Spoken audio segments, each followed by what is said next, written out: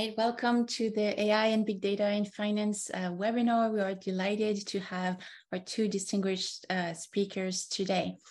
So we are going to have Daniel Rock from Wharton, who is going to present his papers, GPTs, our GPTs, and Daron Acemoglu from MIT is going to be the discussant.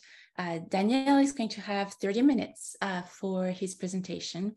After about 15 minutes, I may briefly interrupt Daniel to give the audience the opportunity to ask clarifying questions. And Daron is going to have then 20 minutes for his discussions. And afterwards, we're going to open the floor for questions from the audience.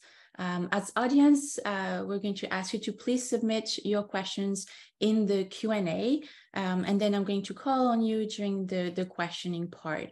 And so as a reminder, please be respectful with your comments. The presentation is and the discussion are going to be recorded, and together with the slides, they're going to be posted on our website.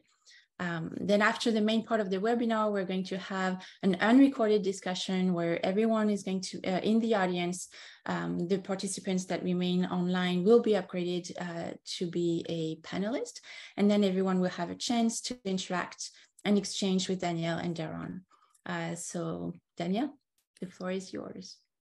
Great, thank you so much. Thank you to the organizers, Leah, Markus, and the others for having me here, and thank you to Daron for agreeing to discuss. So let me share my screen here and we'll get going. Okay, can everyone see that? All right, thumbs up, that's good news. All right, so this project, we did a lot of work to get the pun to work in the title. It's GPTs or GPTs, an early look at the labor market impact potential of large language models. And to those of you who know the inside baseball here, when we say GPTs, we could mean generative pre-trained transformers, which is what we mean on the first GPT. And on the second GPT, we mean general purpose technologies, which, for economists means quite a lot. And, kind of ironically, through the test that I'll show you today, I think what we learn about large language models is that we don't actually know very much about where they're going to diffuse and how they're going to change the economy. Using the fact that we know that they are going to be general purpose technologies. And I'll get into that a little more in a few moments. But I do want to acknowledge my wonderful co-authors at OpenAI, Taina Alondo, Sam Manning, and Pamela Mishkin. They did a ton of great work on this and taught me so much as I went through the work myself. So, okay, what are we going to talk about today? First, we're going to discuss, how did we get here? What are these models doing that's sort of new? Then I'll talk about our approach to understanding whether or not GPTs, generative pre-trained transformers, are general purpose technologies. I'm going to try to use GPT, the acronym, to describe the transformer just because it's more of a mouthful. All right, so our headline conclusions, sort of following work by Avi Goldfarb, Florenta Tateridis, and Lady Tasca, we find that, just like machine learning in general, there's good evidence from the labor market that that LLMs and generative AI more broadly are going to be general purpose technologies. Now, what does that mean? Well, it means three things. One, they're pervasive. They're going to affect lots of different areas of the economy. Two, they improve over time. I'm actually going to kind of punt on that one because it's sort of obvious that these technologies are improving over time. And three, kind of the key one, general purpose technologies require complementary investment to unlock their full gains. And once we know that that's the case, then asking, how are large language models going to change the labor market in equilibrium, for example, is a little like trying to ask James Watt, while they're still pumping water out of coal mines, what is the steam engine going to do to the world economy? So in a sense, by doing this test, we can say, hey, we need to be a little bit more restricted in terms of how the conclusions we make. When people say 40% of all jobs are going to get automated, I immediately start to doubt that kind of fact. On the other hand, we can say something about where things are going to change and who might be exposed. When we talk about exposure, I don't mean, good or bad exposure can be either, but we find that about 80% of workers have roughly 10% of their tasks exposed. So this is a big deal, but I don't think there's evidence that, the job apocalypse is coming to, or the job apocalypse. I don't remember exactly how to say it, how that's coming, to borrow a term. So, we get two things for this. One is measurements of where we think exposure is going to be highest. And then we also get a sense that we can test these three different hypotheses. So many jobs are likely to change, many processes are likely to change, but the equilibrium is very hard to forecast. And our method, might give us some indication in the near term of where things might change at the task level. So, these arguments about IT-based job displacement to kind of fit large language models into a broader category, they're not new. Daron has done great work on this, obviously, David Otter and others. The big trend over the last few decades has been that non-routine work has become prioritized in the economy. Routine work has kind of stagnated or declined a little bit. Routine cognitive work in particular is especially exposed to this wave of IT that started, probably in the, arguably late 70s and 80s, but, really started to show up in the 90s. So, we have an argument that sometimes these new technologies are different. Sometimes they're the same. I think with large language models and generative AI, probably machine learning in general, there's a little bit of column A, a little bit of column B. It's not a guarantee on either side. So my colleague, co-author, former advisor, Eric Brynjolfsson likes to say that AI is the most G of all GPTs. Now I'm using general purpose technology as the acronym. So, there are a bunch of people who try to make the argument that this time is different. Maybe this time it is different. I think if you're going to make that argument, this is the strongest place to do it. But, that's also been true in the past. If you ask computer scientists, I should have the slide for this, but I don't. But, lots of people think full automation of labor is coming, wide confidence bands, 100 to 125 years from now. I think these, if you ask computer scientists about whether or not we'd solve Go, they said that was years away. This is from 2016. That obviously happened a lot faster. I think generally when it comes time to estimating the capabilities of these models and where they'll be in a few years, it's helpful to have wide confidence bands. If you had asked me in 2019 if I thought an AI system could write a convincing essay given a prompt, I probably would have said no. Though I will say that the community and the measures that people were building did pick up a lot of the variation that was going to come from generative AI. So in a sense, it's better to trust the data we create and not the opinions we have. I'm okay with that. Another thing I wouldn't have predicted, chaos GPT. I don't know if you all have seen Auto GPT, but you give it a prompt and it kind of recursively queries, trying to accomplish some end goal. And chaos GPT, someone gave it the prompt, destroy all of humanity, and it's trying to do that by tweeting. It's good to kind of release these tools out there and see what they're going to try to do. I don't think it's going to end the world by tweeting, but maybe, there's usefulness in seeing what people are going to try to do with these tools. And then when these models become more powerful, we at least have a sense of the sorts of things they might be asked to do. So hopefully this thing doesn't kill us all, but in the meantime, we can start to think about, what jobs might be affected, where things might change. I was speaking at a conference last week, but others were talking about how we include AI within the broader tent of humanity. And I kind of felt, odd getting up there the next day and saying, well, I'm going to ask what's going to happen to accountants. So it's a little bit of a different story. All right, so GPTs or GPTs, what are we going to do? Well, first we develop a new rubric to measure the exposure of tasks to different LLM capabilities. And we keep this simple on purpose because we are going to ask both humans and GPT-4 to score all the tasks in the economy according to our rubric. So that rubric is the reason it's simple, or the structure of the rubric is, there's only 3 categories for tasks. One is that you can double your productivity with no drop in quality in using LLMs to do this task. So that's category 1. 2 is you can't, and that's category 2. And then category 3 is, okay, you can use LLMs to double your productivity in doing this task, but you're going to need additional systems or software, maybe image techniques or some other thing that you have to build around the LLM in order to unlock that value. So by testing the difference between category 1 and category 3 there, we get a sense of how much complementary innovation is going to be needed throughout the economy. Comparing the differences in exposure, we can start to get at that general purpose technology criterion 3. All right, so we have human contractors here. They work with OpenAI. They understand the capabilities of these models pretty well. They're going to be scoring all of the tasks. The tasks come from ONET, for those who are familiar. And then we also have GPT-4 do it. We're going to compare and see, okay, well, how well do humans and GPT-4 agree? Then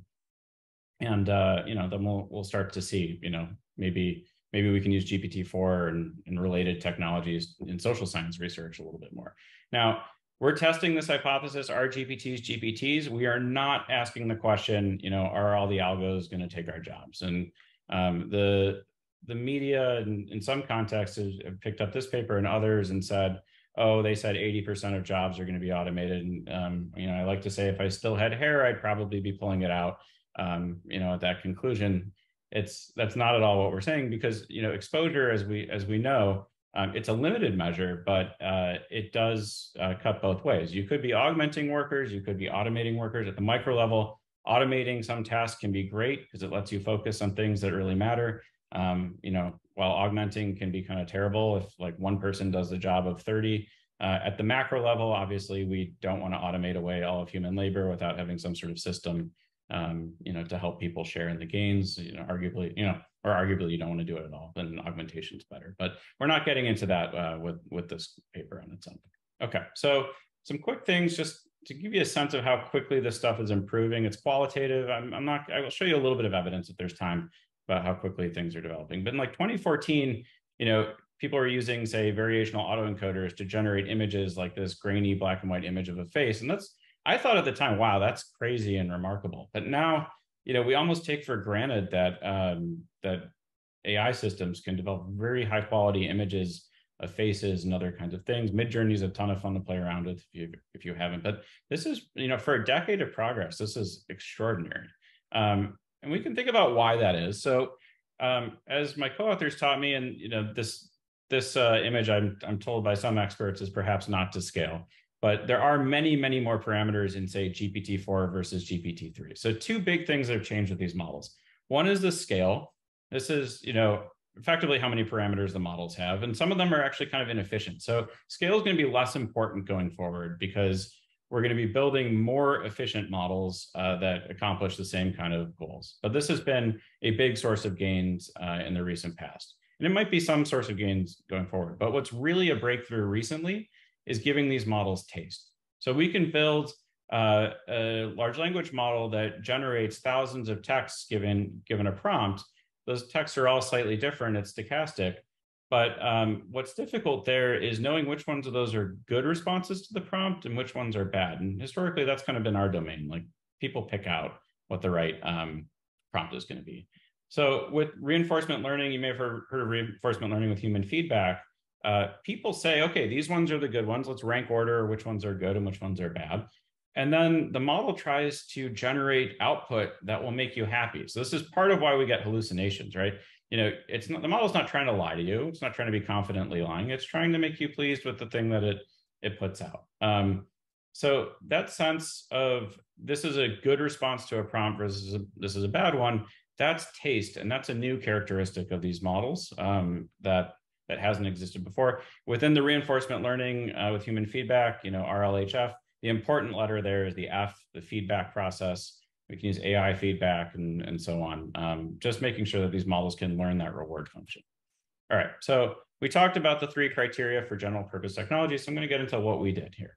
All right, so for those of you who aren't familiar with the ONET database, there's a sort of taxonomy of tasks. At each occupation level, there's about 1,000 of those.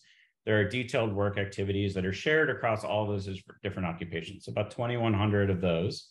And then within detailed work activities, if you want to make an occupation-specific-ish detailed work activity, you get a task. So like a gambling cage worker, the detailed work activity, and there's about 30 of these per worker, might be execute sales or other financial transactions. Online merchants have the same detailed work activity. But then the gambling cage worker version of it is cash checks and process credit card advances for patrons. The latter part of that statement's a little worrying, but these tasks and DWAs are shared across all the workers. The tasks tend to be less shared, while the DWAs are designed to be common. So what we're going to do is run through each one of these tasks for GPT-4, the DWAs for the human raters, and we're going to score them either E0, you can't use LLMs at all to improve your productivity in this task. E1, we would double our productivity using LLMs. sorry, I'll just bring it up here. We would double our productivity using LLMs alone, or in other words, we'd cut the time it takes to do this task by half, or LLM plus exposed E2. And my apologies for reversing the categories earlier. E2 is like, we can use LLMs to double our productivity, but we need additional software.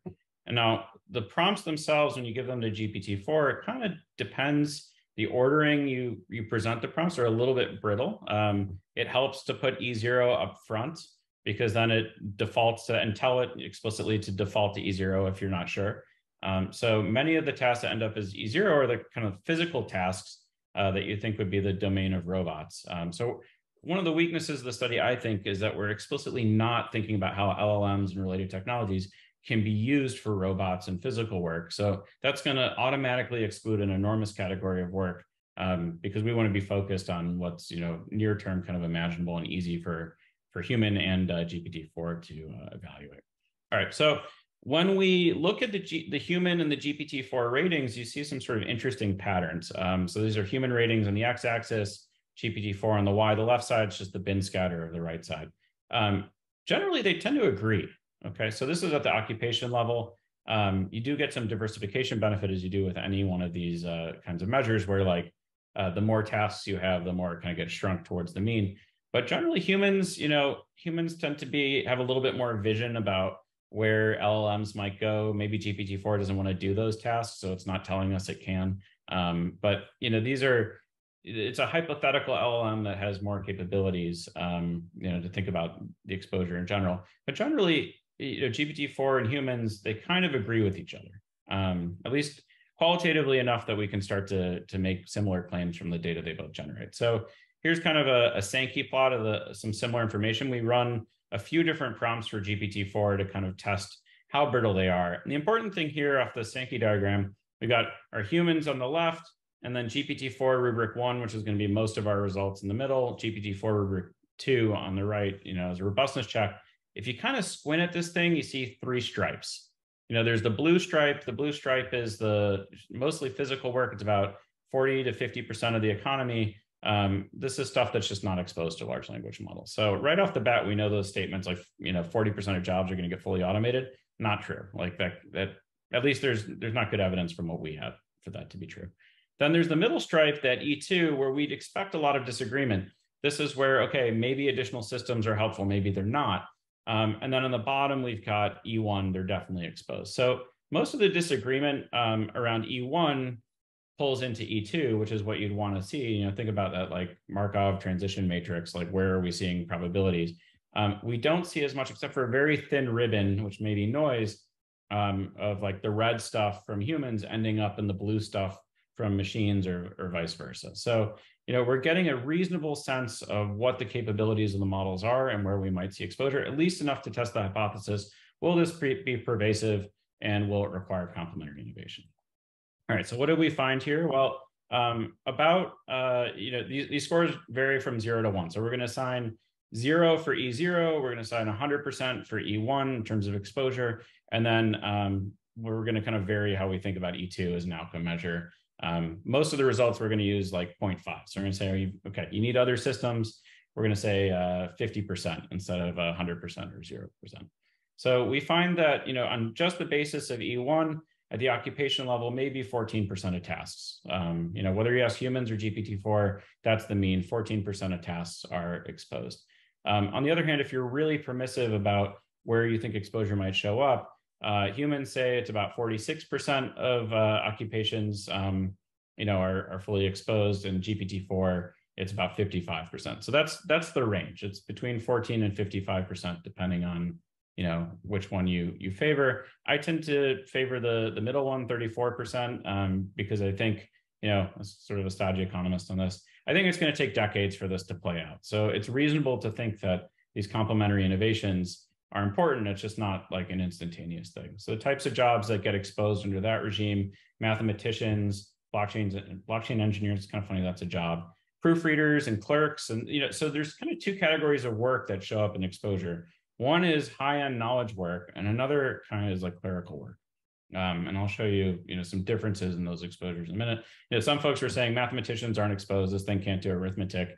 And then like a couple of days later, the Wolfram Alpha plugin showed up, and we were like, yeah, okay, so you can do math with these things right now. And it's not when I say exposed, again, it's not like this is just about automation. It's about automation and augmentation and everything in between. So, mathematicians who are using large language models to do their work are not just relying on the output of the large language model to be done. They're using it to help them do better work and injecting their thought into it as well. So, I've used it to convert code from different languages one to the other. GPT-3 was not very good at Stata. GPT-4 kind of is much better at Stata, so that's helpful. I primarily code in Python, where it's great. So what are the exposed roles that we see, under our kind of middle measure? It's that mixture. We've got data entry keyers in here. We've got telephone operators. We've also got web developers, data warehousing specialists, computer programmers. It's kind of a hodgepodge of people who do really intensive knowledge work and, people who are doing routine cognitive tasks, from the past. So, that might be cause for worry for a lot of people. And I think that's maybe where some of the anxiety is coming from in the press and other places. On the x-axis on the top set of plots here, we've got log of total employment, and then we've got the human ratings on the left, GPT-4 ratings on the right. They mostly agree. And there's a little bit of a, positive correlation here with how many people are employed in a job and how exposed people are, but it's not like, I wouldn't hang my hat on it. It's not like statistically significant, the differences across the groups. Where we do see kind of a more marked trend is on the lower set of plots. As you go to higher wages, we got log annual wage there, the ratings from both humans and GPT-4 go up. So unlike, I think, the last iteration of machine learning technologies where my co-authors and I, Eric Brynjolfsson, Morgan Frank, Tom Mitchell, and Rawan, we found like a negative correlation between wages and supervised learning exposure primarily. Here, it's a positive correlation. So there's a lot of work like lawyers, pharmacists, jobs that, if you think about the job zones that some folks have used in their work, where we think about how, what are the barriers to entry for this kind of work? Job zones 4 and 5, the highest barrier to entry kinds of jobs, those are in orange and yellow over there. As you, vary the threshold for, what constitutes exposure, you see that those jobs are the most exposed, like the lawyers, the pharmacists, accountants, people who do knowledge work. They are firmly in the crosshairs for change here in a way that, electricians or, various types of like construction workers, they're just not. And the barriers to entry for those kinds of work tend to be lower. So this is a new kind of power dynamic that potentially generates a bunch of anxiety. But yeah, so sorry, apologies, this graph is showing up as kind of small, but I can describe it. So this is grouping exposure by industry. So the variation by industry is pretty large, though every industry has a reasonably high set of exposure in certain domains. So at the very top, we've got more than 60% exposure. That's stuff like data processing, other information services. This is the place where like Google lives, or maybe dating apps or something like that. Credit intermediation, so banks, trading houses, and so on. At the lower end, where it's not as much about knowledge work, or knowledge is incorporated in different ways, social assistance or forestry, these kinds of industries, they're less exposed, but there's still something for large language models to do. So this establishes, between these few graphs, it's pervasive, but it's sort of diffuse. It's pervasive and diffuse, but it's sort of varied. It's heterogeneous where we get the exposure. So that leads me to a question, are we going to get bommeled on this one? Which is to say, I'm a little worried that the least productive sectors of the economy are going to grow to be an even greater share of our total inputs. So what we did was we looked at the growth in total factor productivity. We also did this for labor productivity, got similar results. And we looked at, say we've got log industry employment on the x-axis, TFP on the y-axis. And what we're looking for is to see, is there a correlation between the industry level exposure to these tools and recent productivity growth? And there's not really much of one, which I think is an optimistic story, because if there's a way to get higher productivity into healthcare, housing, education, the things that we really care about that have become super expensive relative to, say, TVs and clothing, that's a very exciting story. So I don't see evidence so far that we're going to have to deal with Baumol's cost disease. All right, so I only have about 5 minutes here, Leah. Is that right?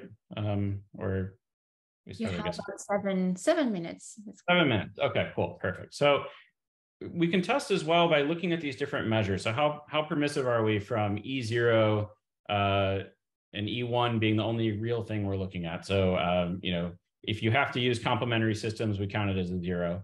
To if you have to use complementary systems, we count it as a 1.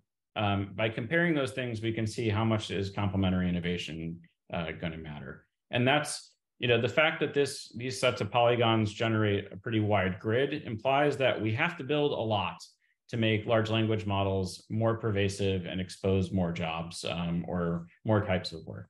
And that means, to my mind, changing business processes, changing organizational structures, reconfiguring entire systems to deploy the technology effectively. This is the old story of the Paul David Dynamo story. We're going to probably see that again with generative AI. And to make that concrete when it comes to the technology, like immediately, we can see generating code, generating text and images. That's something you can kind of plug and play in a lot of places. So that's going to probably diffuse pretty quickly. In fact, it has in many cases already.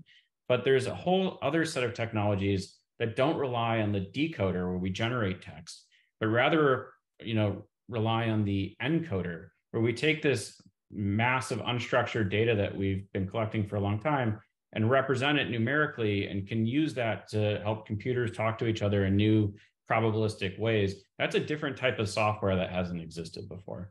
And we're just starting to see the benefits of that. So, vector databases, building chatbots on top of unstructured data. So, like for my students this coming year, I'm going to build a Q&A bot where they can talk with the syllabus, where they can ask Hayek questions about his 1945 paper that Daron was discussing on Twitter a little while ago. Or they can have conversations with each other because I can take their memos and upload them. And that's a great way to get compliance in terms of like not using GPT to just regurgitate a prompt answer. So I think that sort of thing, that's my one little example from teaching, but I think there's many others, millions of those kinds of applications throughout the economy. So in the last few minutes, let's talk about, we had the most exposed role. There's a question too of, automation versus what we're seeing in exposure overall. So we built an automation rubric. We only rated that with GPT-4. We didn't get the chance to validate it with humans. But what you see when you compare automation exposure to overall exposure, the automation exposure shows up in the routine cognitive work. It's the telephone operators, the clerks, the credit authorizers, the statistical assistants, and so on. So if we're worried about automation, capturing a few of these jobs and creating, say, inequality, these are the places where I would be concerned. And, for once, I think when it comes to policy, I'm suggesting things like don't think too much about the cause and think about the symptoms. If someone's displaced, do we really care why they're displaced, or do we just want to help them out? So these are the kinds of places where I would be worried. All right, and when you look at the correlation between exposure and overall exposure and automation exposure, like the coefficient on that regression is like 0.94, and the R-squared is about 46%, to give you a sense of like how much these are similar measures to each other. Okay, so I punted on timing last couple of minutes. I'm going to talk about that too. Some of you may have seen this graph. This is the difference between GPT 3.5, kind of stock chat GPT versus GPT-4, performance on a whole bunch of different exams. You're going from like 10% performance on the bar exam to somewhere between 70 and 90% performance on the bar exam. It's a major shift. All right, and then what we thought we'd do is we look at GitHub and look at forks over time. People fork a GitHub repo when they want to build on it and change it. The last two GPT releases didn't do a ton, but you can see kind of in the visual of these squares here, ChatGPT created, a massive focusing of developer effort. So that, to give you a sense of how big this is, when COVID happened and people went home and started working on data science repos because they were bored, this is like twice that size in absolute terms, which is, absolutely enormous. So you might say, okay, well, what happened to other things that are similar? Here's we queried these repos to see, are they LLM related or data science related? You do see a little bit of an uptick in data science around that time, but it doesn't come anywhere close to matching the GPT related one. So the developers are starting to build tools. And of course, having a sense that we want a real control group here, we're going to run 3 different types of difference and difference approaches. So the ordinary ones, synthetic difference and difference, and then we'll run synthetic controls. It doesn't really matter which one you do, which is a little bit of a bummer if you're excited about these new diff and diff techniques, because basically it tells you don't need econometrics. You can just look at the graph and you're good to go. So that feeling can be a bit bittersweet, but it's up and to the right. The tool builders are building tools. It's going to make it easier. It's going to democratize training these models. There's maybe 300 to 400 people in the world who can train a state-of-the-art model right now. The toolkits that people are making at the moment make it, so people like me can maybe one day train these things as well. So cat's out of the bag a little bit. People talk about restricting access to software. That's sort of intuitively difficult for a zero marginal cost production good.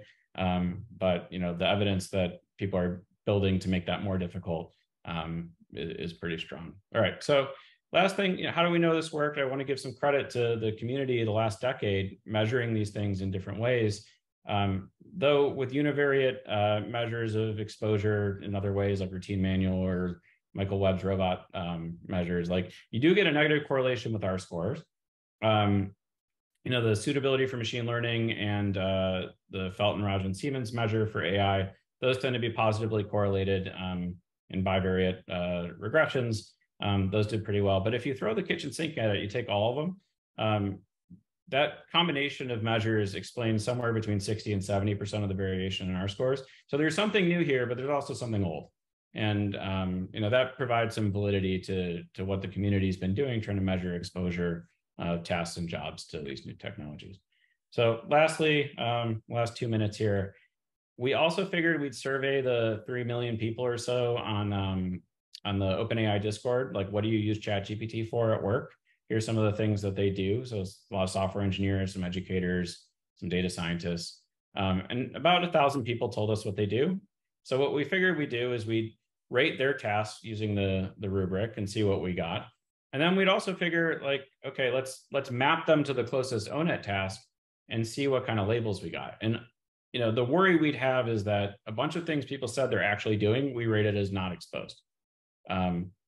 And we found that happened 3% of the time. Okay, so if you put this into a t-SNE, this gray area is the stuff that's not exposed at all.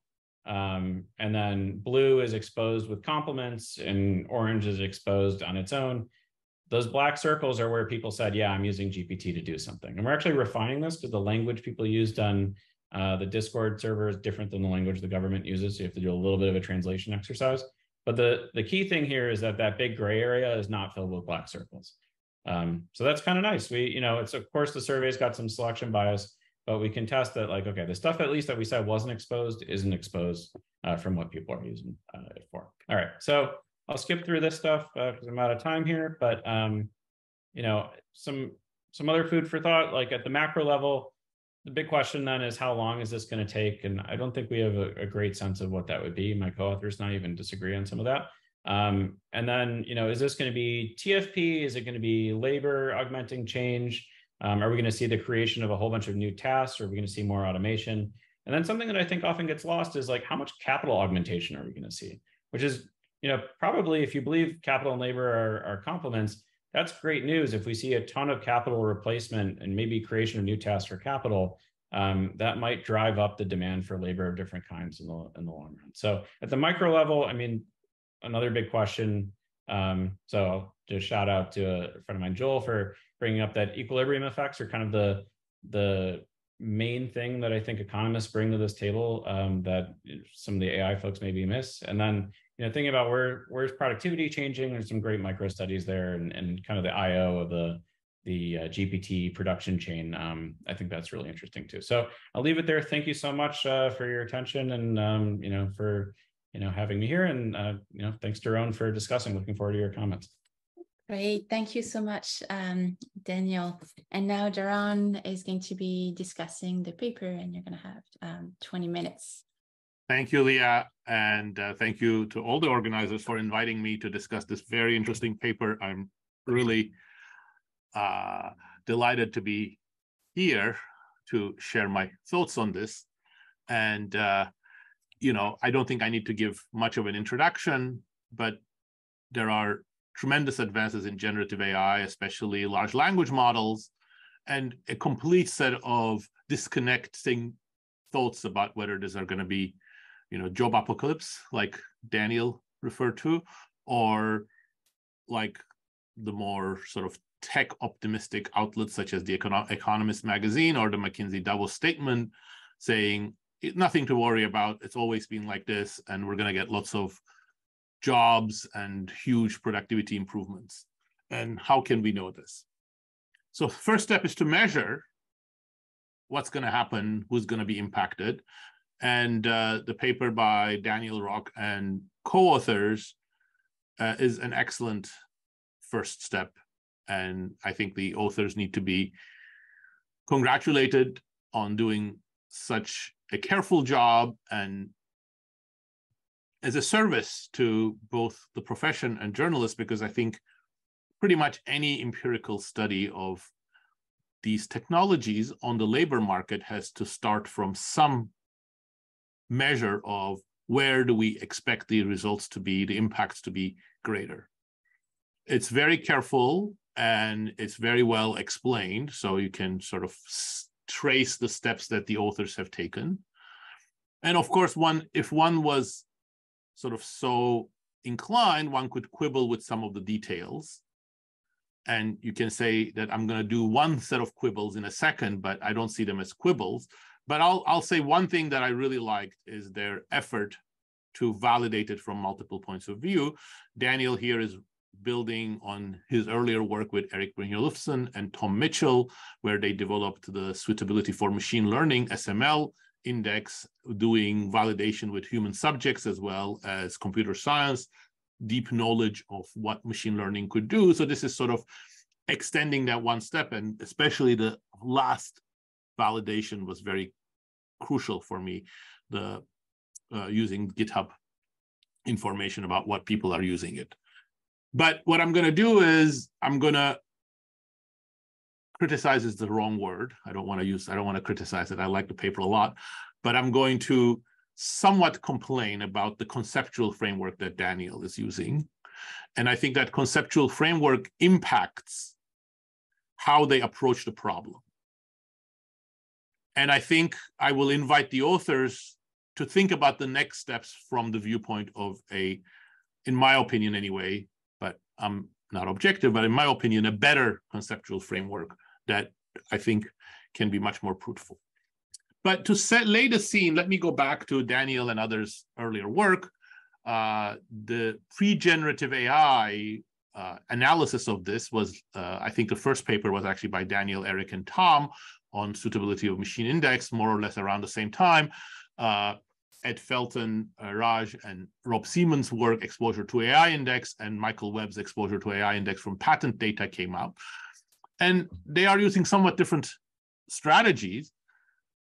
But what's common between these three approaches and what the current paper is doing is that it's an exposure measure without digging into the details of what exposure really means. And in particular, if you read those three papers, all three of them are excellent and worth reading, they describe their expectations somewhat differently.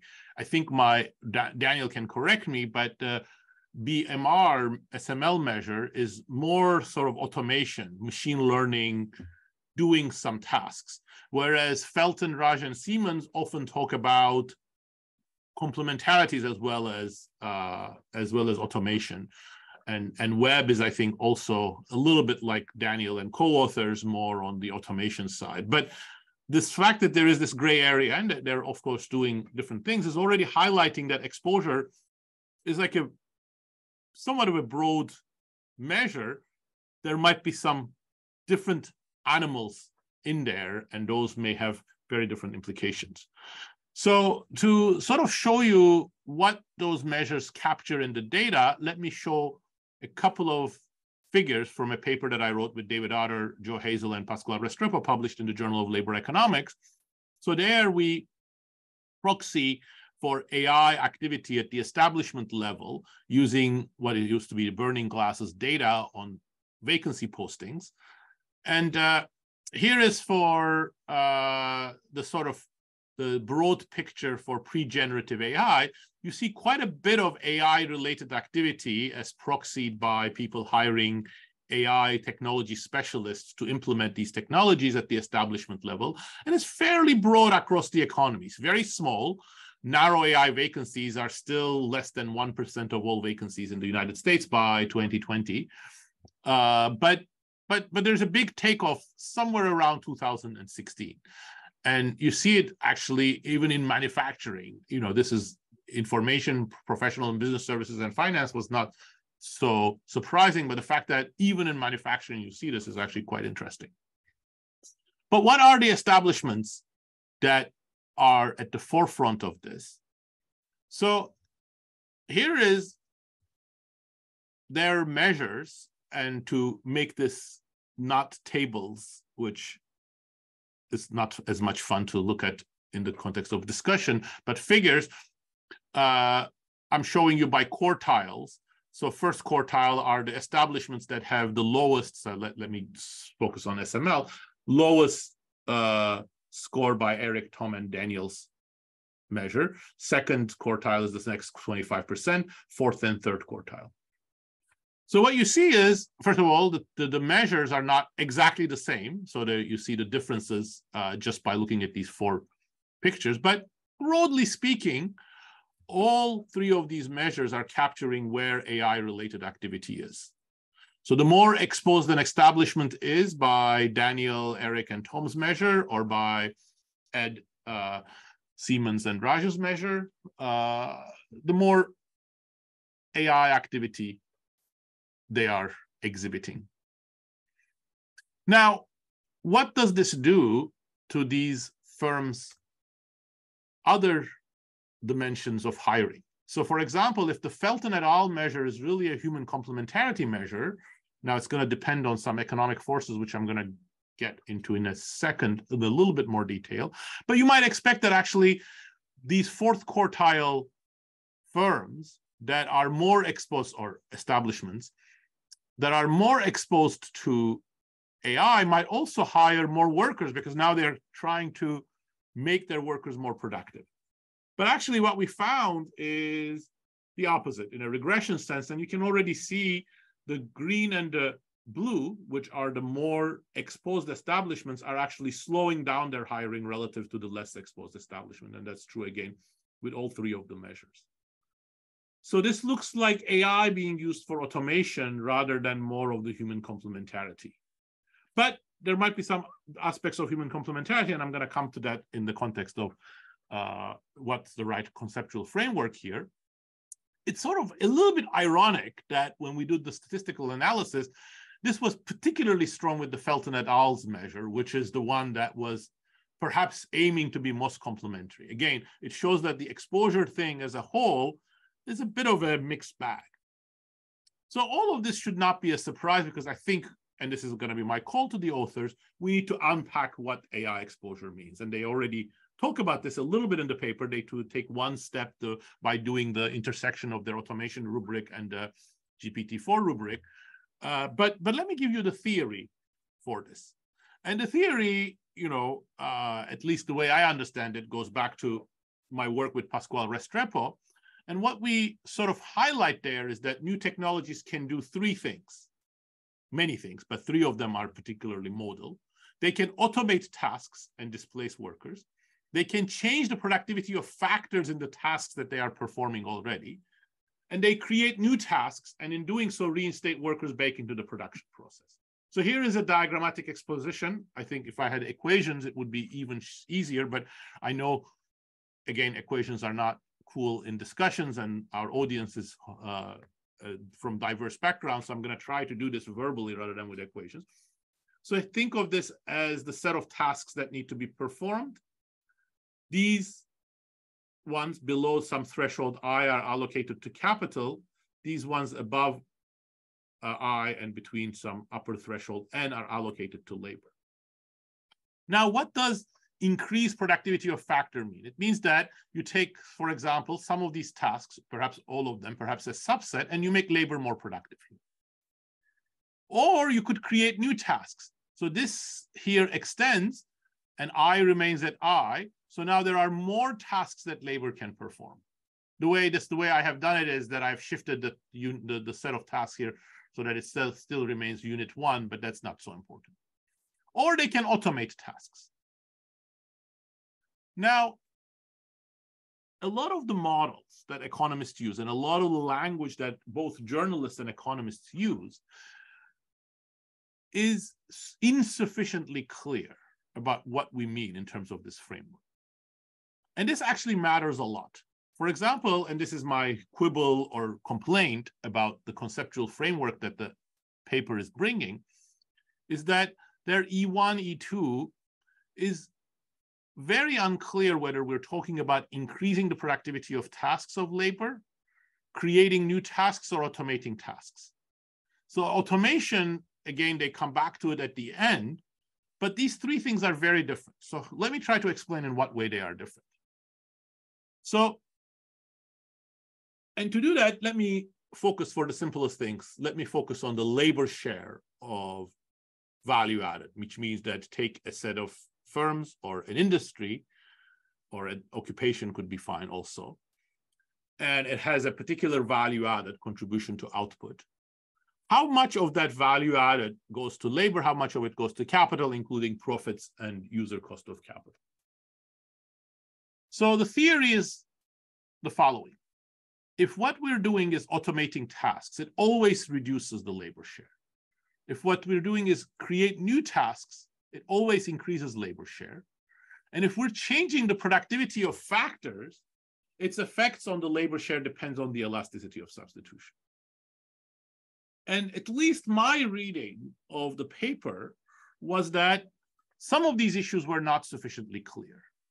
So for example, Daniel and co-authors talk about large language models or GPT-4 improving productivity in certain tasks or occupations a la ONET. But does that mean that labor is becoming more productive? Is that really complementing labor, or is it automating? So, for example, one thing that I might be getting out of large language models is that half of the tasks that I was performing is now performed by GPT-4 or ChatGPT. I devote my time to the remaining half. If that's the case, that will always be bad for my share of output. But alternatively, perhaps what it does is that it makes me more productive in all of the tasks that, or some subset of tasks that I'm performing. Now, you can immediately see, if you reason about this, that this is going to have a very different effect than pure automation. But it won't necessarily help me. So, for example, work by Eric, Daniel Lee, and Lindsay Raymond, and our students at MIT, Shakat Noy and Whitney Jiang, show that in some small-scale experiments or some customer service tasks and writing tasks, certain types of workers can save time and even improve their quality of writing. So that sounds like increasing productivity.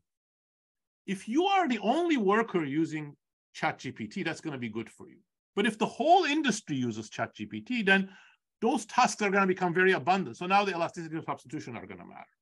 And Daniel hinted at this and said, oh, capital labor elasticities. But it's only for this type of effect. For example, if it's automation or new tasks, elasticity of substitution don't matter, or they don't matter in the same way.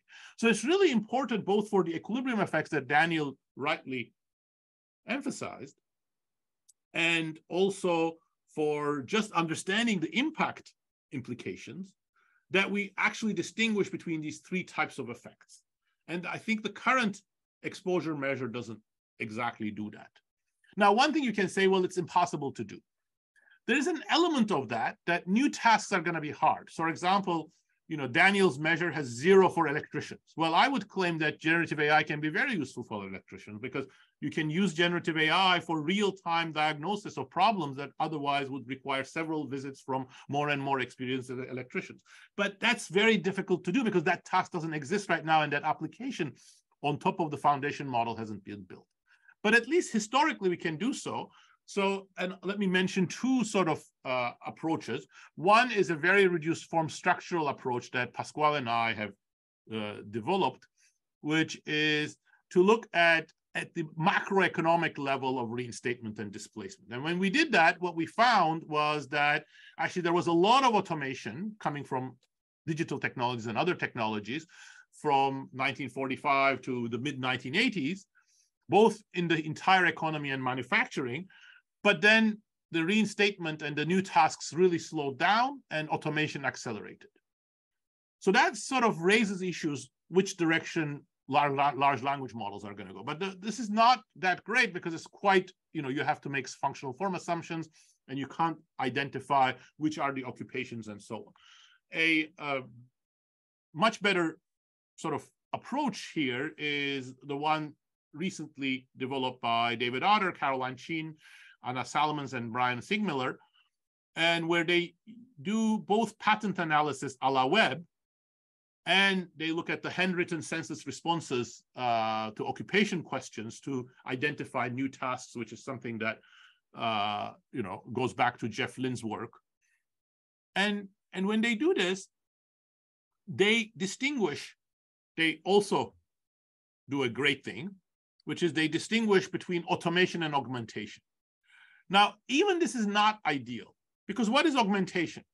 Well, is increasing labor's productivity augmentation or is new tasks augmentation? Again, as I've argued, those two are very different, so they're bundling them the same. So it's one step ahead.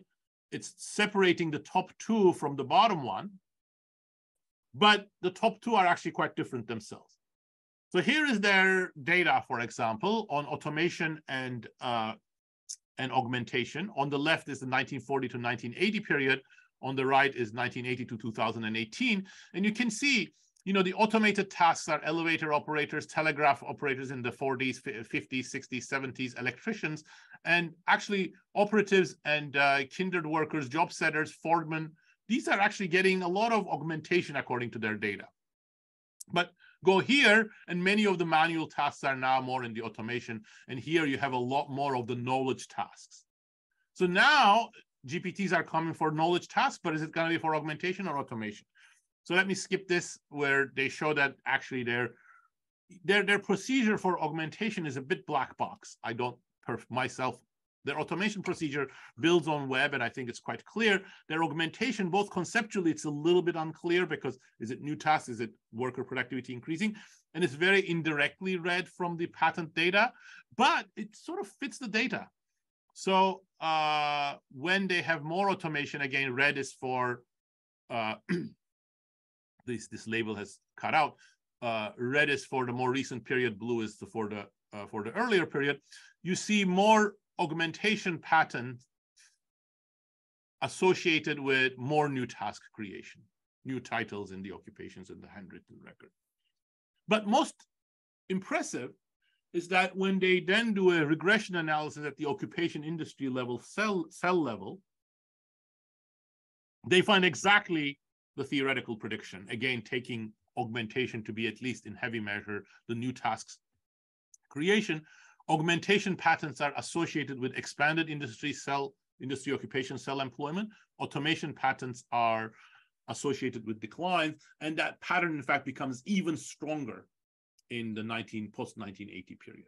So putting their results, which are, I think, much more compelling than our sort of structural exercise, the structural exercise that Pasquale Restrepo and I have done, sort of the two are complementary, and they also suggest that perhaps we are getting a lot more automation and a lot less of this augmentation from digital technologies, pre-generative AI. So where are we going to go?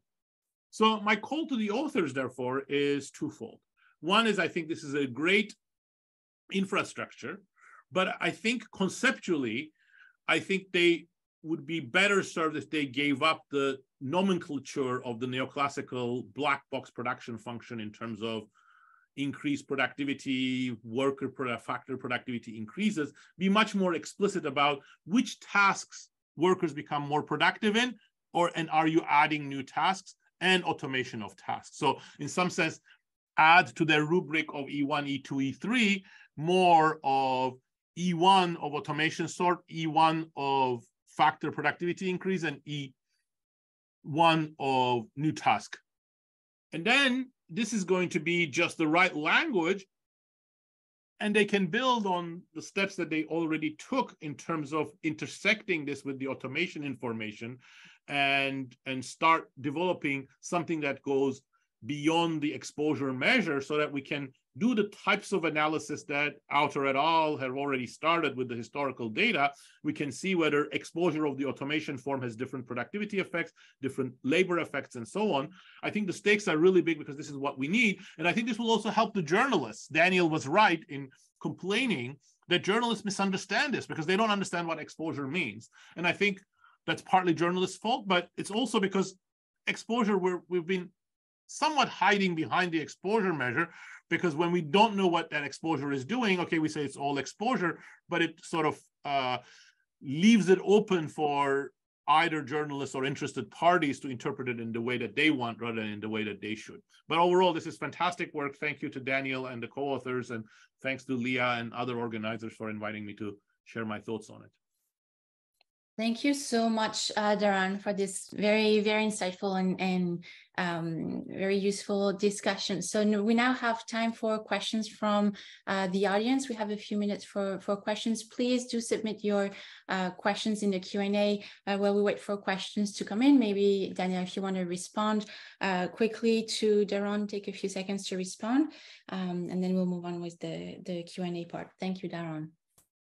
Yeah, thanks, Daron. That was a wonderful discussion and very thought-provoking. I learned a lot, listening to what you had to say there, and I also will be hitting you up for those slides. So yeah, I think with respect to understanding differences between what's automation, what's productivity enhancing within the set of tasks we already have, I think we can definitely push on that and continue to expand this framework so that we don't hide behind the exposure idea and it can be a lot more clear. I agree entirely on all those points. I have to think a little bit harder about how we can prospectively figure out where task reinstatement is going to happen. I think historically there are ways to do that, and maybe that's the best we can do, is just say wait and see, and then let's look at how new tasks were created. But it does make me think that maybe there's an analogy for the ball most cost disease stuff. Is it the jobs that have the lowest sets of employment that have the highest rate of new task creation? Is it the jobs that are more widespread, easier to access, and so on, where we see more labor reinstatement? And what are the interesting economics around why that might be one way or the other? So lots of interesting economics to do, and I'm going to talk to my co-authors and figure out how to best pursue this, because I think it's a wonderful, great direction. Cool. So I guess now we can do a general Q&A. All right, thank you. So we have a question from Danielle, who says, do specialized LLMs like Bloomberg GPT and Hippocratic AI fall into the E2 category, or should we be thinking about them differently to GPT models? Right, so I'll make let's see, what's the best way to put this? I think Bloomberg GPT, for example, is a tool used to get to E1. It's, to the extent that it could be E2, you needed to compile a bespoke data system around financial data like Bloomberg had done, and then combine that with the LLM. But, that complementary investment has already been done. So prospectively, I'm going to say, if you have to put it into a category, it's going to be E1, but it's more we should be looking at what people would be doing with Bloomberg GPT and how that would, qualify as E1, E0, E2, and so on. Okay, I hope that answers the question. Yes, we have another question, maybe more technical. So the GPT-4 seems to be relying on self-regulation and learning through consensus. Is there any structured governance model that could validate the self-regulation and consensus processes? Tom, if you're there, would love to just clarify, what do you mean by self-regulation and governance? I want to make sure I answer the question, in the proper terms. I don't know if Tom, maybe we can discuss this in the oh, Tom is here and he can join, so that's great.